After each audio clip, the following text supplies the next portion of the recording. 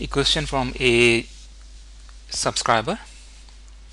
This is in regards to SQL, and the question is, what is the difference between char data type and varchar2 data type? Look, these both data types are used to store alphanumeric values, character strings, but there is a slight difference. Char is used for storing fixed length character strings, versus varchar2 is used to store variable length character strings. It means if a column is defined as a char data type and the number of characters added are less than that the column can hold, then rest of the spaces will be space padded before they are stored on hard disk. If this type is used to store variable length strings, it will waste a lot of disk space. varchar2 is used to store variable length character strings. The exact string values are stored on hard disk without wasting any hard disk space. So what is meant by all this complex language that we just used? We should probably prove this by an example. So we'll create a table and we'll say test, and we'll create ename1 and we'll define this data type with char 10 characters, and we'll create another column ename2 and we'll define this column with varchar2 data type. The length of the characters that can be held by both columns is 10 in this case. So we'll run this statement and table created. Now we'll insert values in this table. Insert into test, and values will insert exactly the same name for both data types. So we're inserting two values in two columns.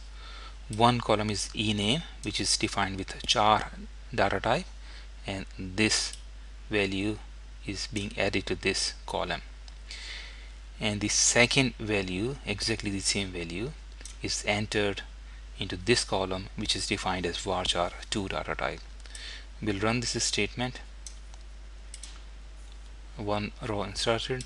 Now it doesn't really make a difference to the end user. If I select asterisk from test now, the end user probably don't feel a difference, don't notice a difference. So two names are saved in two different columns, Kiara. But what is happening in the background?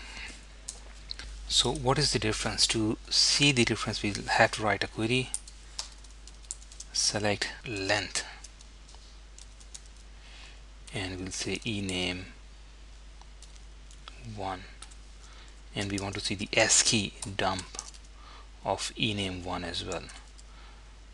ename1, that was our char data type, and we'll say length once again, and this time we'll say ename2, and we also want to see the ASCII dump for ename2.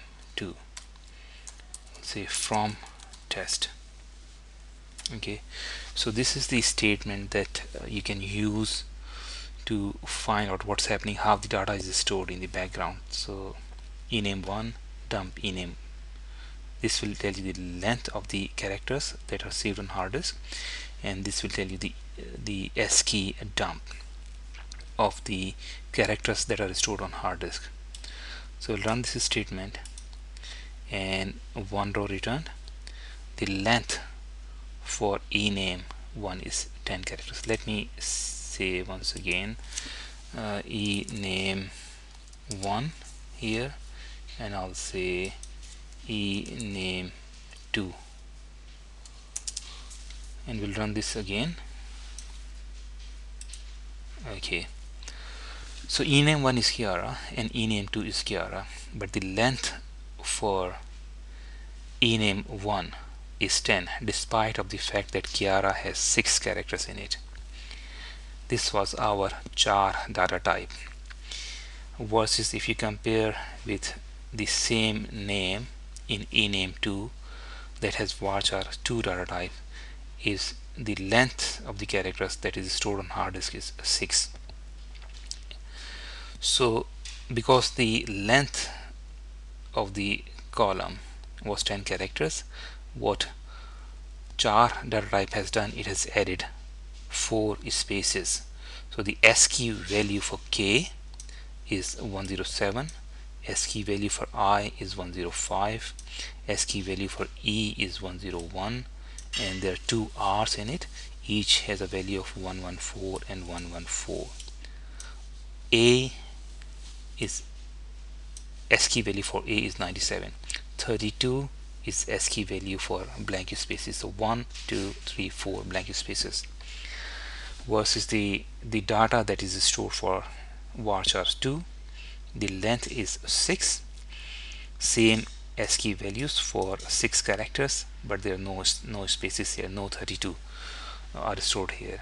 I hope that explains the difference. Thank you very much.